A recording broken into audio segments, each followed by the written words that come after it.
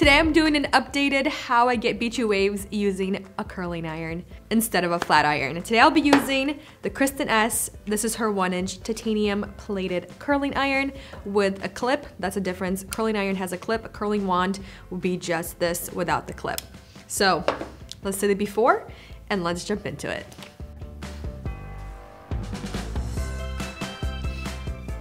I'm going to split my hair right above my ears to have this section right here. I don't really worry about the lowest hair on the bottom just because you won't really see it and it's shorter than the rest of my hair, so I don't like to spend too much time on it. For the hair clips that I like to use, these are by T3.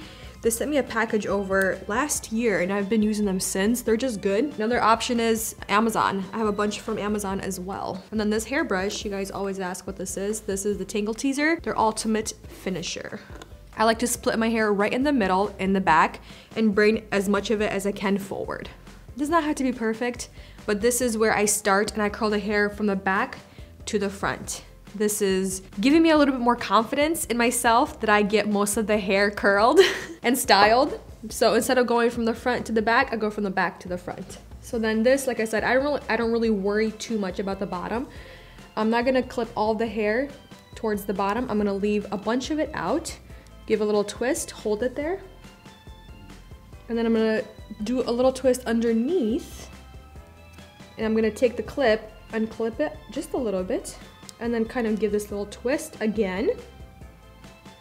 And then kind of bring it down and back up, twist, and then very slowly drag the bottom ends while holding the clip open just a tiny bit.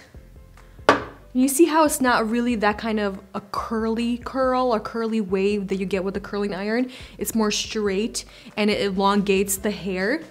Kind of mimics a flat iron. That's how I like to do my hair with a curling iron. And I feel like a lot of people will like and enjoy this better than a flat iron just because you don't have to twist your wrist a lot. You mostly twist just the tool. So again, do the same thing. Do only the top, leaving most of the hair out. Hold it there for 8 to 10 seconds, maybe less, depending how thick, coarse, how high your heat is. Untwist it. Well, not untwist it, but twist it down. I'm gonna bring it over, bring it up, and then untwist, and then drag it down very, very gently, making sure you open the clip up just a little bit so it's not ripping your hair out. And with this hair, I'm going away from my face. If you're gonna go towards your face, it's the same exact thing. So let's say I'm going away from my face, but you're gonna twist towards your face. It's gonna be wrong, so let me quickly show you that.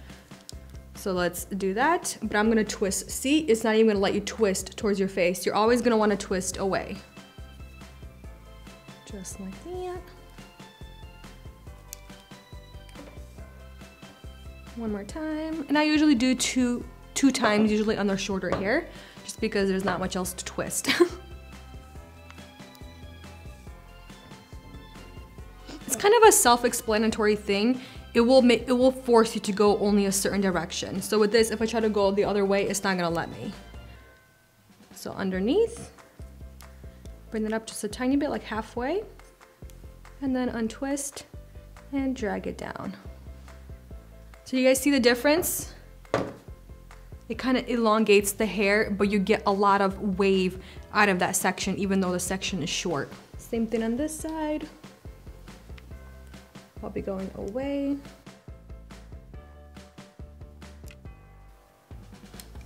And I do believe a lot of this has to do with the type of curling iron that you use. You want something that's a lot more gentler on your hair. And that's why I like Kristin Ess. It's just a very straight to the point curling iron, titanium plates.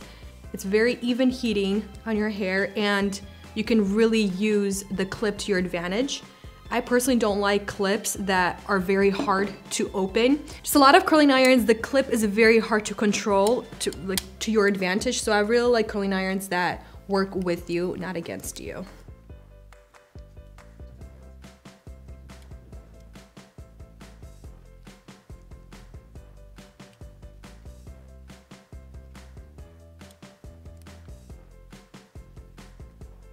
Usually for this, I'll just stick with 3 major sections: the bottom, the middle, and then the top. Same thing, split it in the back, and then just bring your hair towards the front. And I always make sure to brush it through before I go in and style it.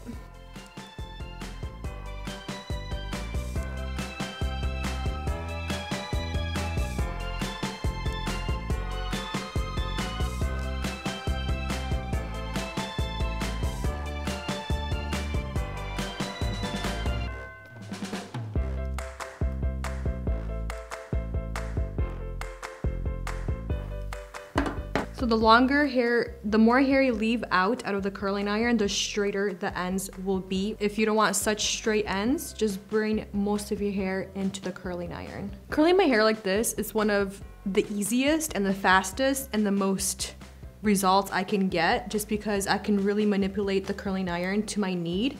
If I want super beachy, super straight ends, I can get them. And if I don't, I can just basically not do any twists and just leave it in the hair and just let it out. So if you guys want to see what that looks like, a difference with not twisting the curling iron, let me quickly show you. I'll do a closer section to the front. So these curls, I wouldn't say they're better or worse than flat irons. It just depends how much heat you put in your hair, how many twists you do, how long you hold it on the curling iron, just because with the flat iron, the plates are literally on your hair. So this right here, some of your hair is not covered with the other plate. With the flat iron, your hair is covered from side to side. With the curling iron, only one side is covered with the plate, sometimes.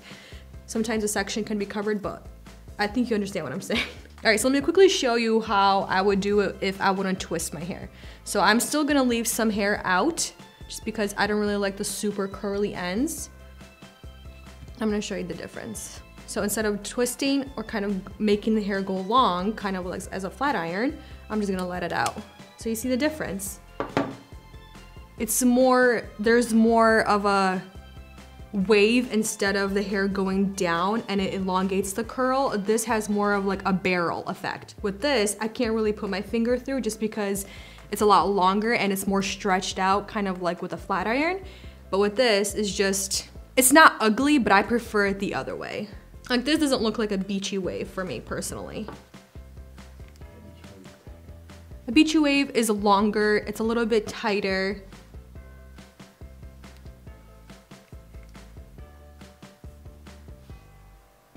And again, when you're pulling the ends through, make sure you always have a tiny little gap open. That's why I say a good curling iron is gonna make a world of a difference for you. And it's gonna make you either, it's gonna work against you or it's gonna work for you.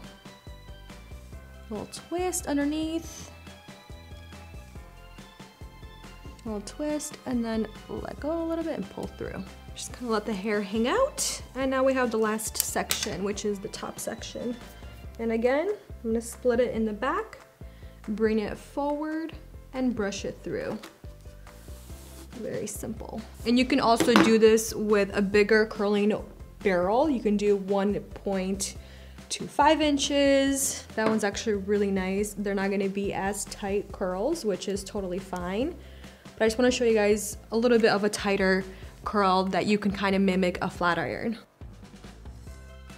This is what I was saying. With the flat iron, this hair would be covered with the plate. So you see this little section is only covered with the plate. So this is not getting as much heat as a curling iron or flat iron. Not a curling iron, flat iron.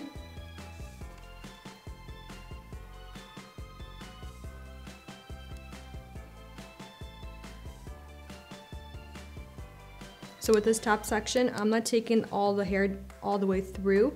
I'm leaving a good 4 inches out. And I'm just kind of focusing on the top. Then I'll wind the first section and then bring it down, leaving a good inch out. And then winding it back up to about halfway. But you see the curl right here? That's from the little twist that you do. One more twist, and then you can even do one more twist, and then just bring it down. Like you can really go have fun with this. You can do only one twist, you can do 5 twists, you can do a lot of twists, depending how thick your barrel is, how long your hair is, or just basically how many twists you want. And this is a really good technique if you have very, very long hair. This is, I personally think it's a lot easier than with a flat iron.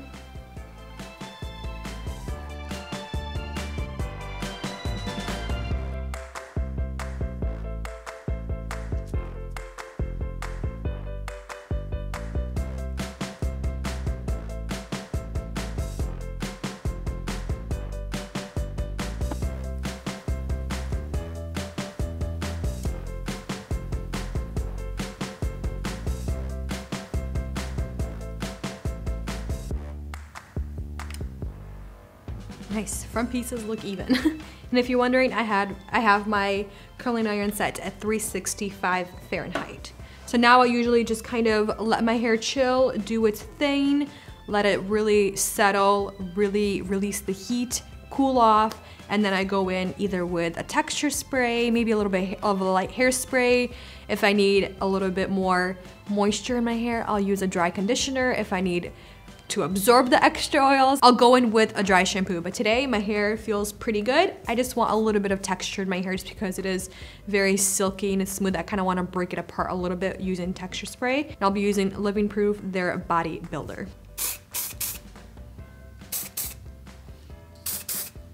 I'll usually spray towards the bottom, pick up my hair and spray it underneath. And then using my fingers, just kind of starting from the bottom in the back, very gently kind of shaking the hair out and just kind of using my fingers as little finger combs. And then I'll go in and add it to the top of my head if I feel like I need to add a little bit more body towards the top. Just kind of break it apart. And that completes the look, you guys.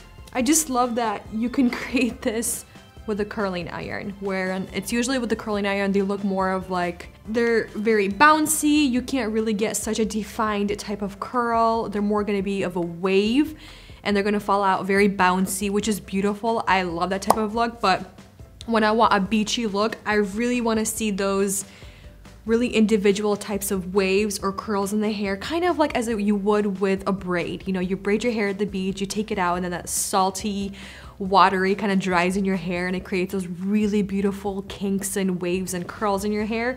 I just love that type of look, and especially the straighter ends. Like, not all of them are straight, they're just, some of them are a little bendy, some of them are straighter, some of them are going underneath, some of them are going out. That's what I like with this look. You can really have fun with it and use a curling iron to your advantage. Even though I love flat iron beach waves, I think they're stunning.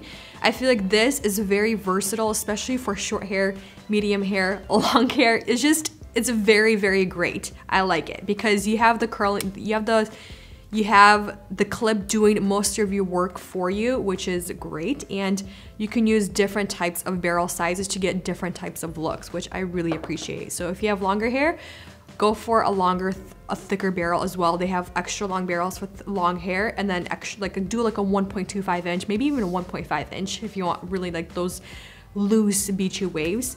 But if you want something a little bit tighter and something that you can really see and they will last beautifully and they will fall out really nicely, go for a 1 inch. I think this is a great kind of medium. Yeah, I hope you guys enjoyed this tutorial. I kind of wanted to give my tips along the way.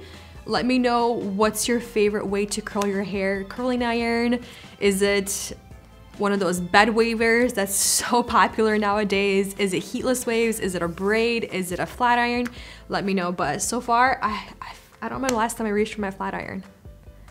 I feel like it was like half a year ago to really create those loose waves, like for those kind of everyday type of curls that I've been doing off of camera. I've been really reaching for the curling iron for some reason. Let me know what you guys think of this look. Thank you for spending time with me and my curling iron, and I'll see you in the next one very soon. Bye.